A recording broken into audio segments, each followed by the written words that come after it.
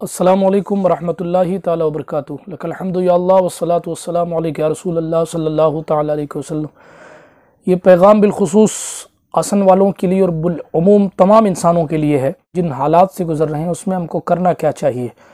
बिलखुसूस दो चंद बातें, चूँकि कुछ ख़ित्तों में लोग बड़े बेकरार और परेशान हाल हैं कोरोना पॉजिटिव आ जाने की वजह से, और दूसरे अहबाब भी परेशान हैं कि इस वक्त ऐसी कंडीशन और ऐसी हालत में हम क्या करें जो हालात से हम गुज़र रहे हैं।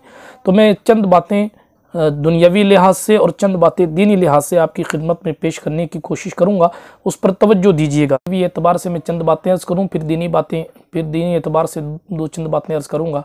सबसे पहली बात, आप इस चीज़ का ख्याल रखें कि ये कोई गारंटी नहीं है कि आपको कोरोना वायरस नहीं होगा।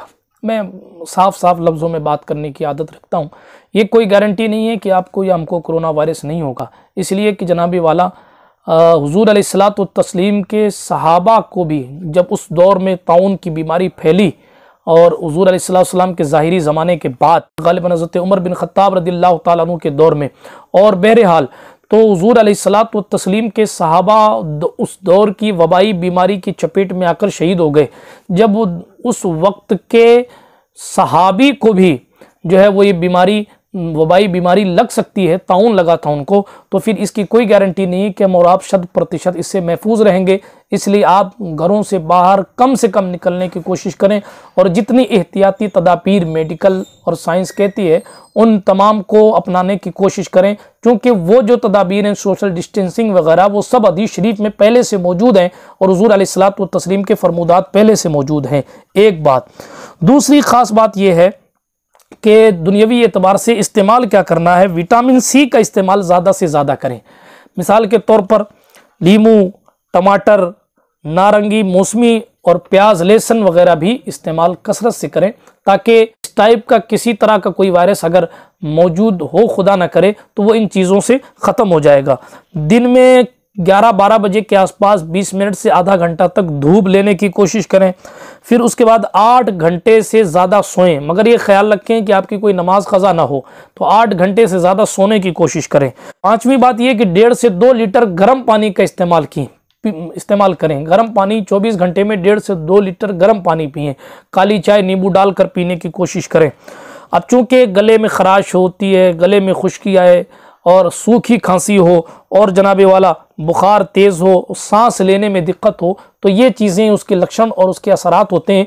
ऐसी अगर इन चीज़ों में से कोई चीज़ भी आपको अगर अपने बॉडी में थोड़ी बहुत भी देखने को मिल जाए, तो आप जो चीज़ें मैंने पेश की हैं उसका इस्तेमाल करें। इंशाअल्लाह तबारक व ताला आप इस किस्म के वायरस से मामून महफूज रहेंगे।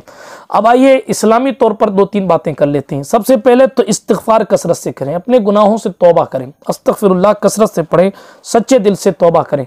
दूसरी ख़ास बात यह कि घरों के अंदर नमाज पाबंदी के साथ पढ़ें, घरों के अंदर नमाज पाबंदी के साथ पढ़ें, और हो सके तो जमात के साथ पढ़ें। जमात याद रखें, सिर्फ जुमे के दिन जो ज़ोहर की नमाज है वो जमात से नहीं होगी, बाकी आप पूरा हफ्ता जमात जो है हर नमाज जमात से पढ़ें, लेकिन जुमे के दिन की जो ज़ोहर है वो अकेले अकेले पढ़नी है। हालात जो हैं उनके सुधरने के लिए आप दुआ करें। ज़ोहर जुमे के दिन की जो ज़ोहर है। अच्छा, दूसरी बात, जुमा हर जगह कायम भी नहीं होता है, आप इस बात का ख्याल रखें। लोग अपनी छतों पे जुमा पढ़ लें वगैरह कर लें, तो ऐसा भी नहीं होता। मुफ्तियान किराम ने इससे भी मना फरमाया है। तो जुमा हर जगह कायम भी नहीं कर सकते, जुमे के दिन ज़ोहर की नमाज अलग अलग ही पढ़नी है। तो बहरहाल नमाज पाबंदी से पढ़ें। तीसरी बात ये करें कि सदका करें ज़्यादा से ज़्यादा और भूखों को खाना खिलाएं। सदका करें, भूखों को खाना खिलाएं ज़्यादा से ज़्यादा। एक मरतबा दुरूद शरीफ का वक्त मुकर्रर कर लें, एक मरतबा आयत करीमा का या इस्तिग़फ़ार का वक्त मुकर्रर कर लें, ऐसा कर लें। मिसाल के तौर पर फजर बाद या ज़ोहर बाद आधे घंटे तक हमें दुरूद शरीफ पढ़ना है। फिर उसके बाद आप टाइम फिक्स कर लें कि हमें मगरिब बाद आधे घंटे तक ला इलाहा इल्ला अंता सुब्हानका इन्नी कुन्तु मिनज़ ज़ालिमीन पढ़ना है। ला इलाहा इल्ला अंता सुब्हानका इन्नी कुन्तु मिनज़ ज़ालिमीन आधे घंटे तक पढ़ना है। इशा बाद या रात में या ज़ोहर बाद एक कोई वक्त मुकर्रर कर लें कि दुरूद शरीफ हमें आधे घंटे तक या 20 मिनट तक पढ़ना है। ये काम करें। अपने बच्चों को भी जमा कर लें, घर वालों के साथ बैठ के पढ़ें, कोई महफिल में और किसी और की छत पे जाने की ज़रूरत नहीं है। और एक ख़ास वजीफ़ा ये कि दुरूद तुनज्जीना अल्लाहुम्मा सल्लि अला सय्यिदिना व मौलाना मुहम्मद व अला आलि सय्यिदिना व मौलाना मुहम्मद सलातन तुनज्जीना बिहा मिन जमीइल अहवाल वल आफात व तक़दी लना बिहा जमीअल हाजात व तुत्तहिरुना बिहा मिन जमीइस सय्यात व तरफ़उना बिहा इंदका आला दरजात व तुबल्लिगुना बिहा अक़सल गायात मिन जमील खैरात फ़िल हयाति व बअदल ममात इन्नका क़रीबुन मुजीबुद दाअवात व अंता अला कुल्लि शैइन क़दीर। ये दुरूद तूने जीना है।